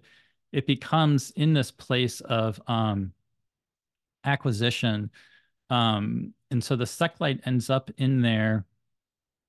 And one of the things about her um, is that that goes with this and goes with the lot of fortune being in Pisces, with Mercury in Pisces being in fall and being opposite its domicile and being ruled by Jupiter in Virgo, also opposite its domicile over here with Mars and Neptune and South Node. You might know that her music just became very much synonymous and caught up in the civil rights movement. And when she was first becoming really famous, she didn't quite realize that. And but the civil rights activists were listening to her music, and then she got really fully involved in this major way, even writing specific civil rights music. And so there's a very kind of like lunar for the people and fighting against racism and really being a fighter in this Mars Jupiter way. Who's channeling this spiritual quality through her music. Also, the thing about this too is with Jupiter ruling the lot of fortune over here. One thing so we could say there's some good things with Jupiter being there, but at the same, because Jupiter's angular, we're putting a benefic angular to fortune. But in that seventh house quality, she did have her relationships are just very important to her. But she unfortunately at times was involved in abusive relationships. Her marriage was abusive, and he kind of controlled the finances and controlled the money, and was also her manager. So she was sort of performing to the point of exhaustion. And later in her life, there's a whole bunch of other episodes of her getting caught up in different partnerships and sort of at times having her power given away in some ways. So there's some complicated things there that we can see coming in with that placement.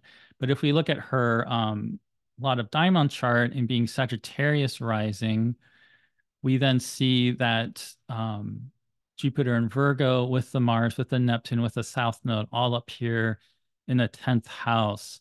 And so this really shows that sort of activist, crusader in some ways that she became, and just really powerful figure with her music and everything. Another one I want to do, if I think I have time to do, is John Coltrane. Also another singular musical genius who became was very spiritual. In fact, this is an image. There's actually like a church where they've made him into a saint, which I actually didn't realize until I was researching this. And you may know, with a Love Supreme, it's basically like a prayer he wrote to God, where all the notes are like feeding into this. Again, this musical genius, similar to Nina Simone and growing up facing racism, being obsessed with music, known to just constantly practice. There was a story of him being in like a hotel room and was told to keep it down and be quiet. He practiced would practice literally all day, like sleep with his horn. And he'd already been practicing, for hours and hours. And after being told he had to be quiet, the person in the room with him just saw him he just kept practicing his fingers, even though he couldn't play. He was going to like keep practicing that for like another hour. We have this Pisces rising chart that has Jupiter in Aquarius in the 12th house. And this Jupiter in Aquarius is involved with this fixed grand square or cross of Jupiter in Aquarius, Saturn in Scorpio, Mars in Taurus, Neptune in Leo. So Neptune, Saturn, Jupiter, Mars. I mean, it's very, for this person that's just like fighting and practicing and following this very path of someone that really ends up hearing this call of God and having this musical creative sort of obsession, who ends up breaking a lot of ground with jazz. He was part of like free jazz, avant-garde jazz, performed with all these really well-known different people like Miles Davis, Thelonious Monk, Duke Ellington. And we see in a way that, we see fortune over here in the eighth house. We see a lot of diamond down here in the sixth house. We wouldn't necessarily see those as being like favorable, house topics. And one of the things I think is really interesting, though, is this very liminal grand cross in these cadent houses, actually become extremely angular. They are angular to the daimon, and Neptune's in the same sign of the daimon.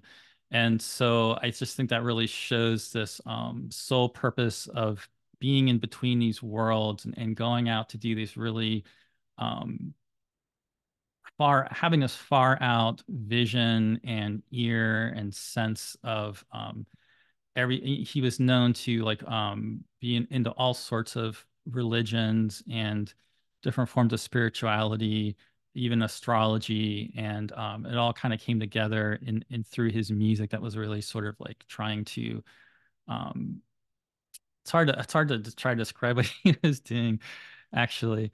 Um, but we can see when we're looking at this, some things are going to start showing up. What the ruler of Daimon is this sun in fall in Libra. So it's in fall, but it's also at the cardinal axis right at 0 Libra, and it's right with fortune.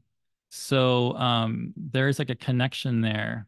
Um, and in fact, when we look at that 11th place, it is the sun, and the sun is then it's angular to fortune, right there with Mercury. And again, we think about like the Agathos daimon and this deep spirituality, and how and you can think about Neptune being in that same sign as daimon, and how that's really coming through his music. And if we look at the Daimon chart, um, the Daimon chart is obviously ruled by that sun, which ends up down here in the third house with a lot of fortune and Mercury. So we could think about that related to all the different music scenes, like local music scenes that he gets into. But this is also traditionally the house of the goddess, and it is that sort of more personal relationship with spirit, and which I think, really comes through with his syncretism of his spirituality. And also, though, what we could see, this is also somebody we can see these hard aspects, though, too, right? Because with a lot of Diamond, we got Mars up here in the 10th house, we got Saturn down here, this Mars-Saturn opposition, which is really angular to the Daimon, plus Jupiter being over here that rules its ascendant. Another person, like Kurt Cobain and actually Nina Simone, but specifically like Kurt Cobain, also fell into a heroin addiction, definitely had things to overcome in that way. But it's said in 1957, he had this massive spiritual realization, which was part of him just quitting heroin, and like the voice of God came to him. And this is what sort of heightened his spiritual devotion, and how that comes through his music in the years ahead. Um, and interestingly, if you just look at that year of 1957, when this happens, just to throw out a few different timing techniques and how you can look at this, it was would have moved in between like a seventh house and an eighth house year. And so we'd have Virgo, ruled by this Mercury in Libra, that's with the fortune being activated, um, as well as the eighth house where he has fortune would have become activated, ruled by that Venus. Plus, in that year of 1957, we don't really have a date, but Jupiter was in Libra, so Jupiter would have been transiting through his eighth house in one way. So there also is like a dark night of the soul, hearing God kind of experience, but also relative to fortune, that would have been the lot of fortune house. And if we furthermore go through his zodiacal releasing from Daimon, he would have already been through a Leo period. He would have been in a Virgo period on level 1 when this happened, which would have been ruled by that Mercury, with Libra, that would have also been getting that Jupiter in Libra transit at the time. And then on level 2, there would have been a movement from Taurus into Gemini, which again would just go back to activating the same thing with the rulers of fortune and the Mercury in Libra. And so anyway, there's some things like that where you can start looking at when things happen and how these things might all end up coming together into some sort of big epiphany that makes a big difference in their life. I think I have more examples, but I think I'm getting pretty close to time, and I probably have to stop here, I'm guessing. Is that right? Again, we could listen to you all day. If you want to use more examples, I'm fine. That's up to you. Okay. Maybe I'll just do.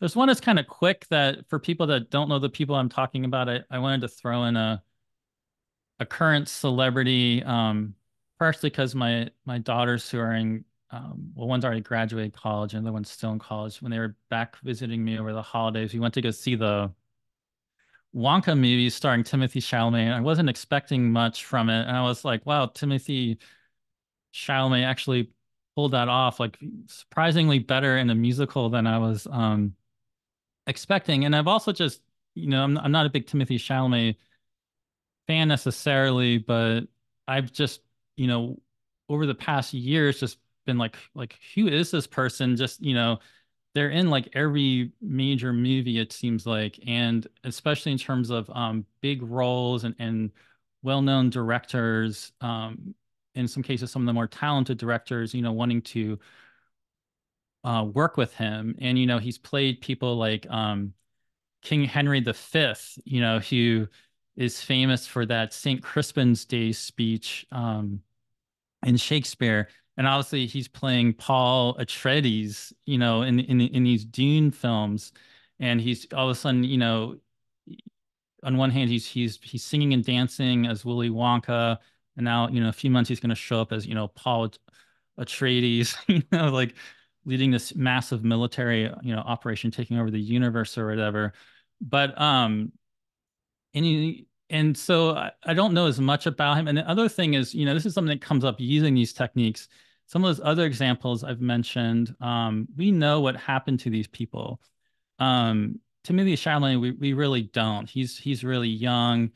We don't know what's going to happen with his story or where he's going. Right now, as I'm talking, he's at this kind of pinnacle of fame. Everyone's talking about, he's such a great leading man, and people seem to enjoy working with him in his films and everything like that.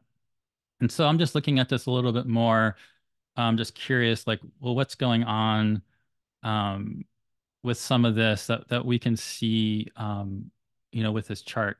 So we see here he's a Capricorn sun, but he's born at night. And we see there's this massive Capricorn lineup, though, in his chart of sun, Mars exalted in Capricorn, Mercury in Capricorn, with Neptune and Uranus all in Capricorn. So this is a very, one of these people that there's a lot of people that are born with this Neptune-Uranus combination. This is somebody who's obviously generationally stepped into it as a representation, and in a very like house of good fortune, Agatha Tyke, fifth house type of way. But the actual sect light would be this moon in Pisces, which is very angular, moving away from Saturn in Pisces. Somebody that's going through his Saturn return.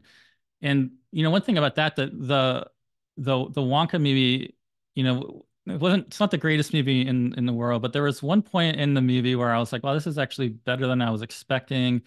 And what it really reminded me of for a moment was Mary Poppins, in the way of, if you've researched Saturn and Pisces, the couple cycles ago in the 60s when Saturn was in Pisces, the Mary Poppins movie came out, and Julie Andrews played Mary Poppins, and Julie Andrews also has Saturn in Pisces, and it's just a very Saturn and Pisces type of story.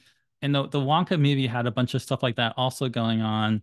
And it's also a musical, and he has Saturn and Pisces, and I was just there's an interesting thing where there was a connection there that I was seeing, and we see this in his chart with them being so angular. And of course, Mercury rules that ascendant, connecting to all this Capricorn stuff.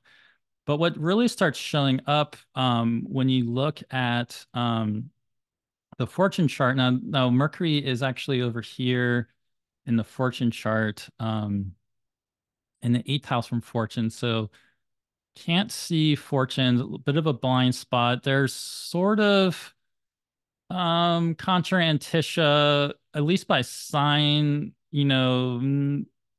probably borderline what you consider to be the orb for contra antitia, but that could be some actual mitigation though if you can give him that contra antitia, which would also honestly make a lot of sense with all the success he's already having. But what we definitely see with this is that Saturn and Pisces and that sect light of the moon become really angular in the fortune chart. And then that the 11th place from fortune is Aries, ruled by that Mars in Capricorn. And although, again, in the 8th house, the Mars in Capricorn is in a in that's a closer contra antitia. Mercury is not really, in a very close orbit. Actually, now I'm looking again, nobody would actually probably say that except by whole sign contra antitia. But Mars is more the one that's a little bit in the borderline of that. Um, but what's interesting about this Mars exalted in Capricorn ruling that 11th place of acquisition is that's one of the sides where it was making me realize, wow, that really goes with these big action roles he's having. But you really see this in the Daimon chart, because in the Daimon chart, this is a Scorpio rising person. That is then, that Daimon chart is ruled by this exalted Mars, that's with Mercury, which is also the ascendant ruler. Um, and that sect light and Saturn end up then being in the 5th house of good fortune too. So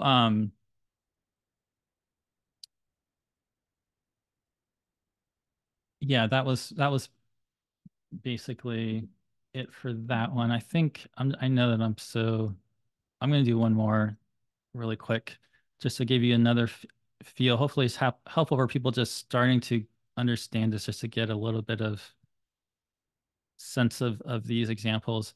So Audrey Hepburn is Aquarius. Hopefully you know who Audrey Hepburn is, famous actress who then later in her life, when she has children, she sort of actually removed herself from Hollywood in many ways, and then eventually became this person involved in going into third world uh, countries with UNICEF and providing food to people that are starving, being a big focus of her life. And what's really significant about that, and when you look at her chart being Saturn in Aquarius and Saturn in Capricorn, ruling that,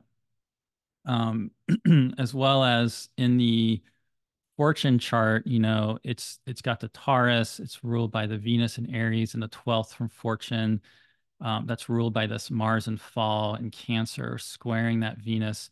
Even though she had enormous success in her life, you may know that she lived through the period of Nazi occupation, where people were, including herself, were being starved and cut off from food. And, you know, in some way, that was probably some kind of incredible driving force for her through the early part of her career. But it's really interesting then that this ends up becoming this big calling that she then does later in her life. And when you look at her natal chart, you know, the sect light is in um, Pisces in the second house. Um, and but in the fortune house, fortune chart, it is in the place of acquisition in the 11th house. And I think that really shows that's ruled by Jupiter and Taurus. That's here in the angular fortune house. So that part of it, I think, just really shows that, I mean, she was always just like this bright light, always lighting up every, every screen she was on and every scene. There's a certain quality she has as an actress, which is, very much a part of why she's became such a Hollywood icon that I think you can see there. And when you look at her, oh, I don't have her Daimon chart on here. That was it. That's messing me up. But when you look at her Daimon chart, so if we're looking at her natal chart, she has Daimon in the 11th. It's very close to the midheaven, and it's ruled by that Jupiter and Taurus, which is actually very angular in the natal chart. And it's also in the same sign as fortune. So that's also really showing this person that can have the kind of big soul intention and vision and, make it happen. But when you look, one thing I noticed when I was looking at her zodiacal releasing is that because she starts off in Daimon with Sagittarius, that she then lives through this Capricorn period, which is a natal 12th house. And it's also not it's a natal 12th house, but it's also not a fortune house. This was actually the period where where what we think of Audrey Hepburn as being her great fame um, being. And when she's in the Aquarius period, which would be the first natal house angular, plus it is the 10th house from fortune angular. Zodiacal releasing, you're taught that's supposed to be like this big major peak period. The thing that what happened in that period towards the end of her life is when she steps into this role of helping to distribute food and working to help eradicate people starving in the world. And I think what part of what we could see with that is obviously there's the Daimon in the house of the good Daimon, but Jupiter ruling that would be in the 6th place from Daimon. And the 6th place, among other things, can definitely be somebody that can work to work against forms of systemic oppression, and especially a benefic planet being down there, doing something to help out in that way. And so I think that is something that you can really see, that being more of her soul calling in that way. Also, the fact we could say, Jupiter ruling Daimon in her natal 4th house, once she had children, she increasingly stepped away from doing film, and focused on having her family and she had a lot of really difficult relationships until the end of her life, but I don't know, there's something about that wanting that intention to focus on her home, and not so much the trying to just keep getting out there and take whatever role she could sort of thing, that I think really speaks to Jupiter being the ruler of Daimon down there. So anyway, yeah, I can definitely take then any questions people have. And just to mention this again, there is a zodiacal releasing course I'm going to be doing through Kepler College in another month. And there's actually advanced pricing available for that right now. and there's still spots opening. We already have a good sized class from what I've seen, but there is room for more people to be in the class if you're interested. Definitely look into that. And yeah, let me know if there's any questions people have. Wow, great. What an absolutely wonderful, visually stunning presentation with such informative slides and fascinating chart examples. Thank you for taking that extra time to share with that today. Absolutely wonderful. I will apologize in advance. We don't have time for an extensive Q&A, but I've actually had to get a separate sheet of paper to condense some of these questions. So we'll try and get to as many as we can. We've got many hearts and claps coming through. Absolutely amazing presentation. So just to condense some of these questions down, and forgive me if you've answered some of these questions already. I've had to be in the background writing these down. In terms of orbs, what orbs do you use in terms of looking at the lots and the connections? Well, for the lots, I would say, just give an example of somebody that we did earlier. So let's go to Kurt Cobain. I first of all, with the lots, I would use whole sign aspects. So let's say with a lot of fortune, the fact that Jupiter and the moon can see it by sextile, the fact that all the Pisces can see it by sextile, the fact that all the Scorpio is opposite it, the fact that the Virgo is trining it, I would factor all of that in. But then if you want to get a little bit more like what's really coming through here more closely, I do like the idea also of, maybe in his case, it would be the moon has the tighter, this is like within 3-degree aspect from the moon to fortune. And the fortune's also in the even more so fortune being in the exaltation of the moon. But and also, the north node is really close there. So I would also really factor that in. So I would do both, if that makes sense.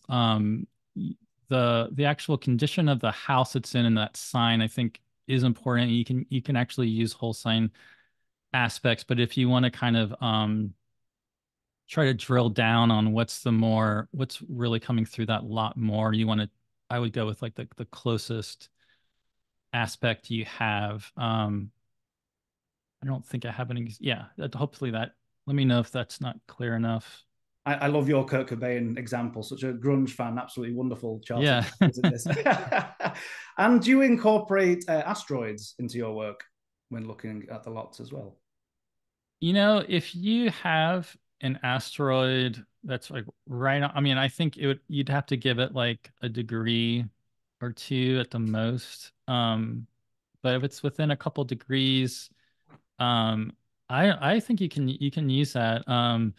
I wouldn't go, I guess the way I would think about that, especially related to Daimon, is well, I mean, just first of all, one of the ways Demetra George has framed asteroids is that they have a daimonic quality. And I think that's a very good way to work with them because of there being so many of them. And they are like these intermediary um, entities, in between the realms of the planets, and just where that asteroid belt is located, as she describes in the Asteroid Goddess book.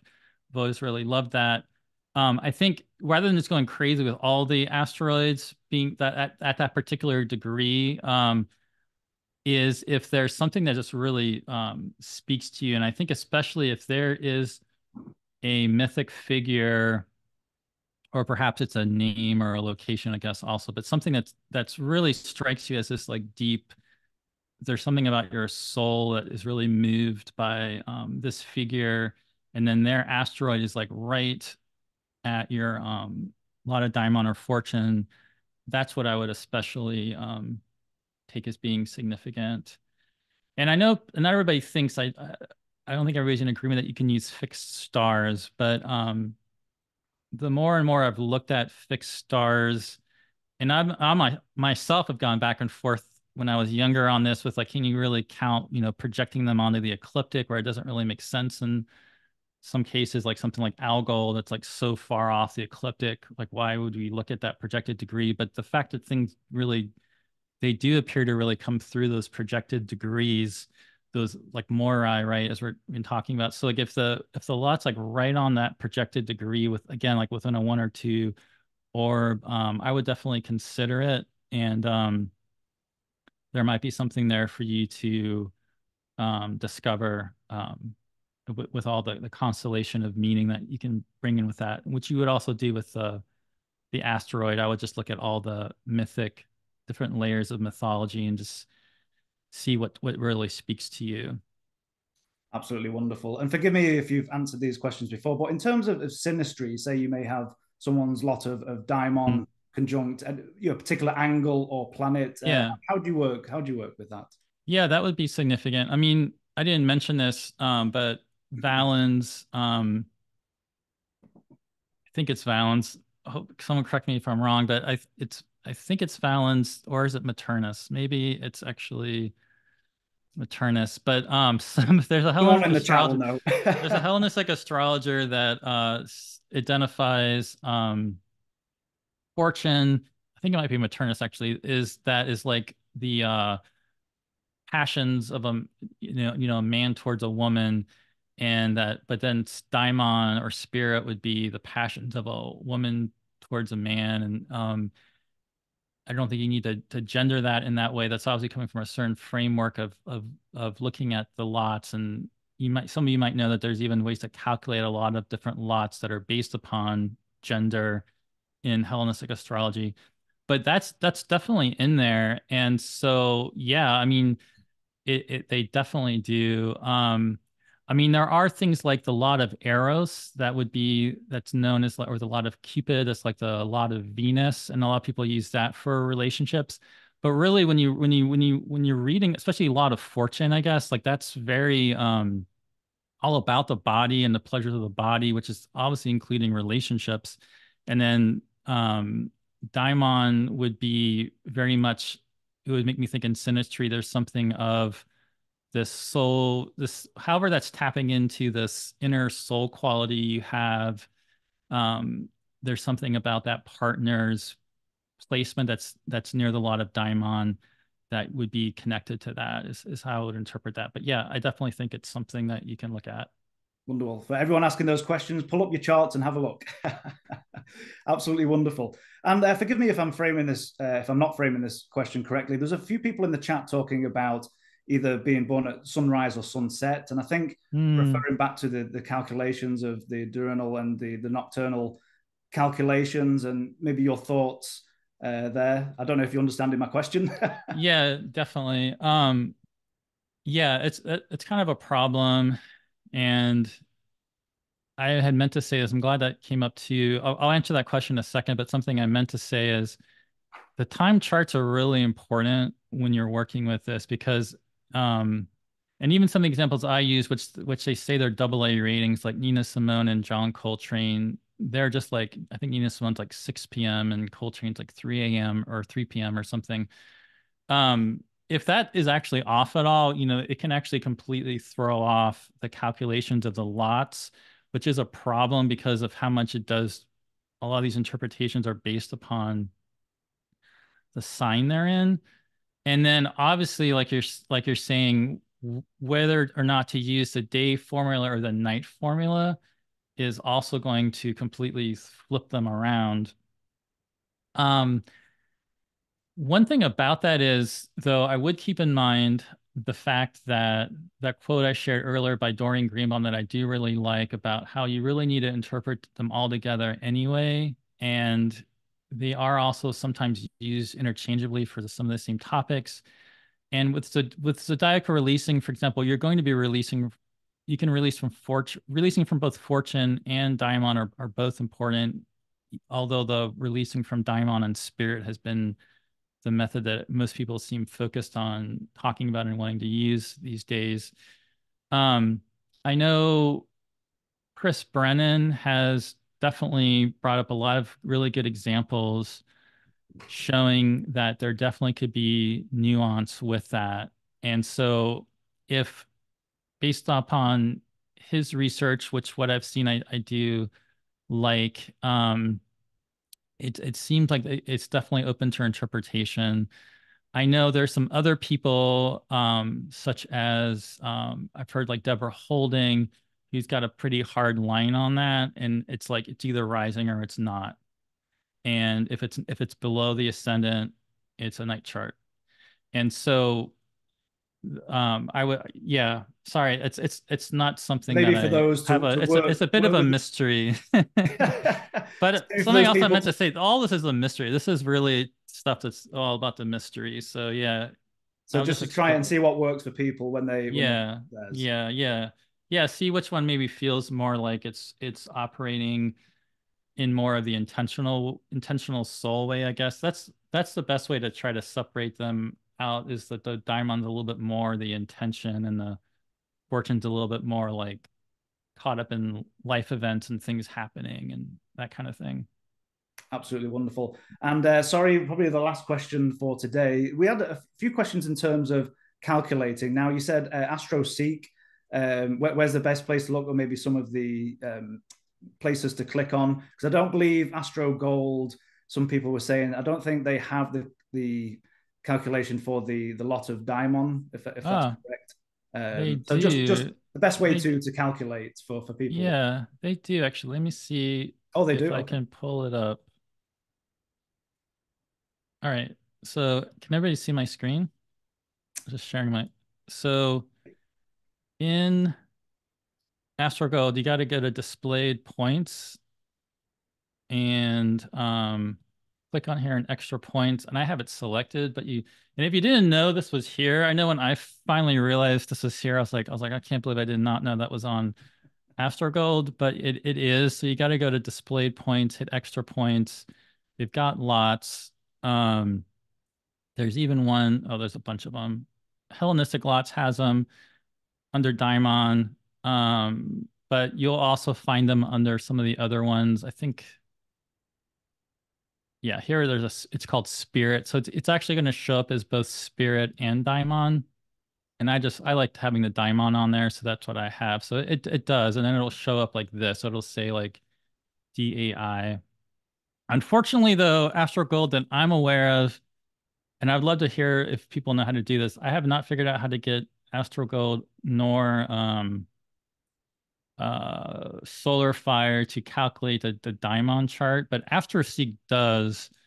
You got to go to traditional charts, and then there's like an alternate first house little thing to drop down to click on, and that's how you'll see that they have one that's like whole sign, like lot of spirit or daimon or something like that. You just click on that, and that's how you calculate it. Wonderful. Well, thank you for demonstrating. Marvelous. And I wonder if some of the people talking about Astro Gold, if they're not talking maybe about the full version, maybe just the app on the phone. I'm not quite The sure. app on the phone does not have it that I'm aware of. That might be what it's referring to. But Yeah. thank you so much for demonstrating that. Absolutely wonderful. Well, again, I apologize for everybody. We'll not be able to get to every question today. We are well over time. Thank you so much, Greg. Again, absolutely brilliant presentation. And of course, we've put the links in the chat box to your zodiacal releasing class that will be coming up. And Awesome. it's filling up quite fast, right? So yeah, just a month as, away. as soon as possible. And I'll also note as well, the replay, I'm going to try and work on this and get it out. Hopefully by Monday, the latest Tuesday, I'll get that on as quickly as possible, because I can't wait to watch the replay either. So I'll try and get out as fast as possible. Yeah, thank you. Wonderful. Well, thank you all so much for coming today. It's an absolutely brilliant presentation, and we love our wider worldwide community and part of the family, Kepler family. So thank you all so much for coming today. Thanks for joining us. Wonderful. Goodbye, everybody.